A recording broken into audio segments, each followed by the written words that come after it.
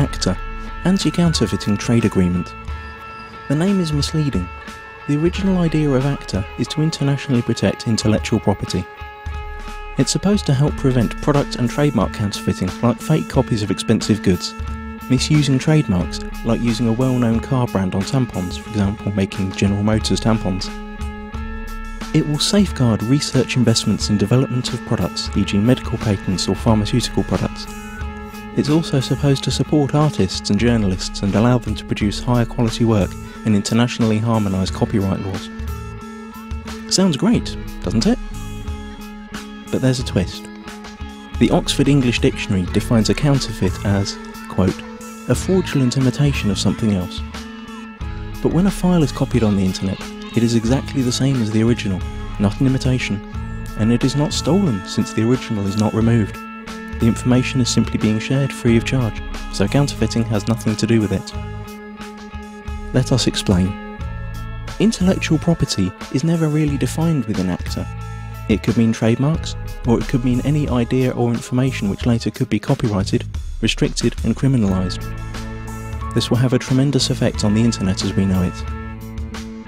The actual ACTA text covers a huge range of topics and is very complex and hard to grasp, so we will explain what happens on the internet in a hypothetical real-world analogy. Imagine paying for a cookery course. During this course you learn how to cook some really tasty fried chicken. Then you return home and teach the recipe to your wife. But here's the catch. According to ACTA, you are now both criminals since you shared that information for free when only you had paid to learn it. The ACTA regulations are clear. When you're suspected of sharing copyrighted information, depending on the country you live in, then your access to any kind of courses will be blocked, you will be fined or sent directly to prison.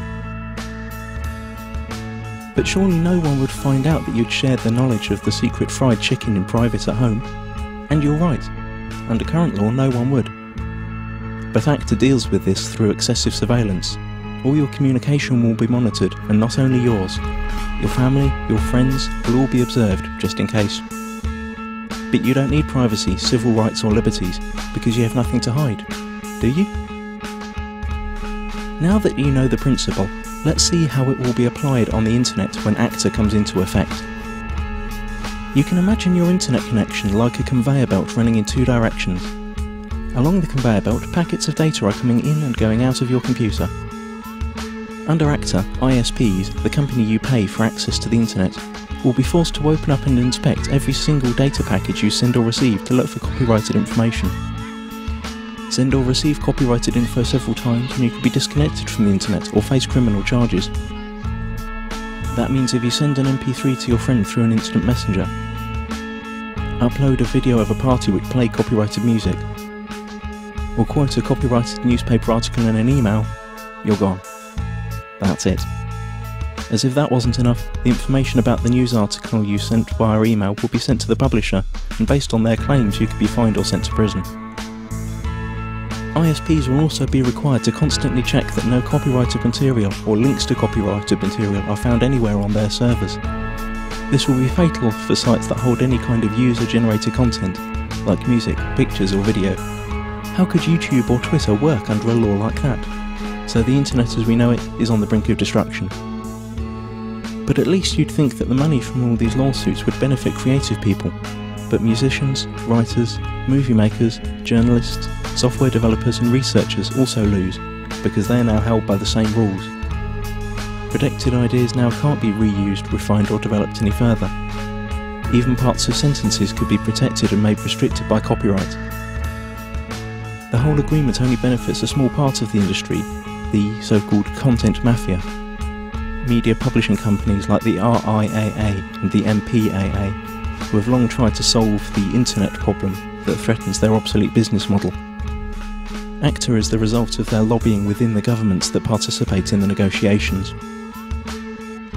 Latest leaks indicate that techniques that bypass the planned content filter and blocking infrastructure will also be made illegal. And the worst thing? It's all done in secret. If you're European, it's even being done by people who haven't been elected by the public. You've already seen where this is heading on YouTube. Videos are unavailable in certain geographical areas. This obsessive copy protection is also a great tool for information suppression. Once all the internet filters and blocking techniques are in place, virtually all information tagged as copyright could be suppressed. Maybe your critical blog or Twitter account, or the video you made about rigged elections and environmental catastrophes, or even the pictures of your kittens. Okay, maybe not your kittens. Not unless you painted a Coca-Cola logo onto their fur. This all sounds unbelievable for everyone who's had even a small glimpse of how the net works. But remember, those who work on the agreement might not have any clue what the internet is about. And once the treaty is signed, their rules will have to be implemented. The consequences we have to deal with are internet censorship, restricted freedom of speech, loss of net neutrality due to the restrictions of the use of certain protocols, total surveillance of all your online activities, loss of freedoms and restriction of civil rights, punishment like losing your internet access, and we will gain nothing. The time to act for the internet is now. Google ACTA. Load your tweets and photoshops, let it be known that no one messes with the internet, and take it to the streets. Stop the Kraken.